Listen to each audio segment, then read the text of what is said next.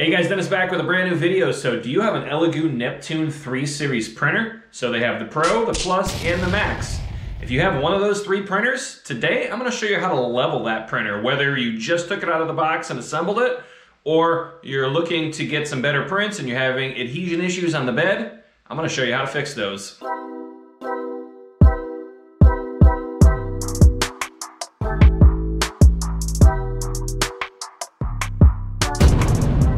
Alright, so here is my Elegoo Neptune 3 Plus. It has one of these flexible PEI sheets on here. I've been using this printer now for a few months, and I'm gonna show you how to make sure that your bed is level. Alright, so we're gonna grab our screen, and you'll notice that on the screen there is a button for level. So we're gonna hit that, and it's gonna say, this will trigger return to zero action, confirm. So what it's gonna do, it's going to zero the X, Y, and Z axis. All right, so now what happens is after you zero all of those axes out, it's gonna come to this screen here. Now, if you've previously done the auto level, you will have values in here. And what you first wanna do here is you wanna look at this value right here. So this is negative 2.39 millimeters. That is the Z offset. So you have two options for leveling your bed. Most people use a piece of paper. What I like to use is a 0.1 millimeter metal feeler gauge. People use these to check gaps on spark plugs. Well, you can also use this to level your 3D printer. Now, I like to use these metal feeler gauges because they're a lot more consistent than using a piece of paper. When you slide a piece of paper under your printer nozzle, that nozzle can actually dig into that paper and it will actually compact the paper down a little bit and you won't get really consistent results. So by using a metal feeler gauge here, and I'm using a 0.102, a 0.1's fine. I've actually seen people go all the way up to 0.2 millimeter and get really good results. Your next step is to set your Z offset. So what we're gonna do is we're gonna slide the feeler gauge underneath our print head and we're gonna see where we need to adjust our Z offset. Now, one thing I do recommend is they do sell longer versions of these, and it's a lot easier to get under one of these big print heads that has the integrated direct drive extruder on it than using one of these short ones, but you can get in from the side. So what I'm gonna do is I'm gonna go underneath the nozzle and see if there's any friction there, and there's not. So what I need to do is I need to lower my setting. Okay, so on your screen you have a couple options. You have 0.01, 0.1, and 1 millimeter. I like to use 0.01 when it's really close.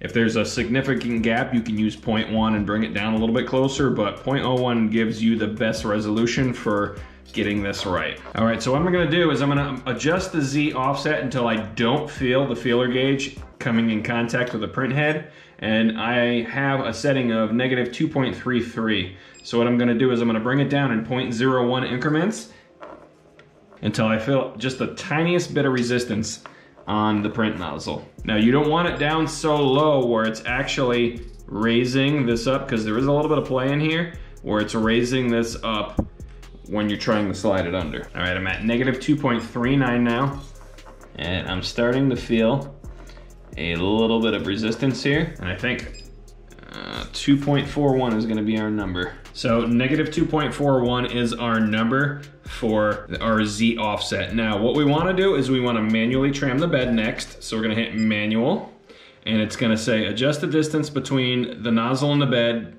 by turning the nuts on the bed until we have a little bit of resistance on that feeler gauge. Now it's basically what we just did at the Z offset position. So we're gonna hit confirm. Now this particular printer has 6 adjusters on here.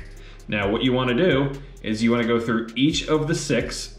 So we're gonna go to position 1 first, and it's gonna bring it to the front left side. And it brings it right to the front left side, right above where this adjuster is. And then we wanna do the same thing right here. And then we're gonna use our adjuster counterclockwise, raises it, and clockwise lowers it. So we want the same feeling where it's just brushing underneath that print nozzle. Now, what we're gonna do is we're gonna go to position 2. Now, this is different than an ender. You don't wanna go crisscross like on an ender because there's only 4 adjusters on an ender. There's 6 here, so there's actually an adjuster in the middle on the left and right. And then one other thing before you start, I forgot to mention, is you wanna make sure your nozzle is clean. You don't want any little bits of PLA hanging down because that will affect how this works.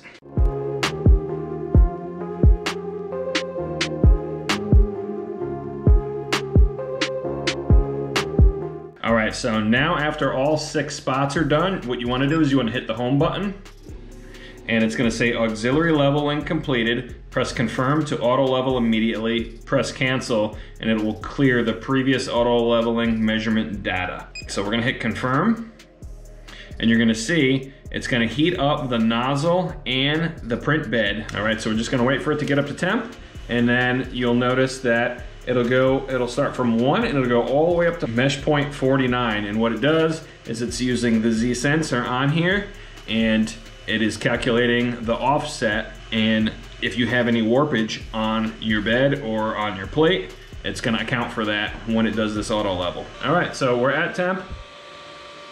You'll see what it's gonna do now is it's going to 0 the X, it's gonna 0 the Y, and it's gonna come over, 0 the Z once more, and it's gonna 0 that with that offset that we put in, and then it's gonna go over to mesh point 1, which is the front left side. And as it finishes on each of the mesh points, that number will light up. And it's fairly quick. You know, it takes probably about maybe 2 or 3 minutes to go through all the points.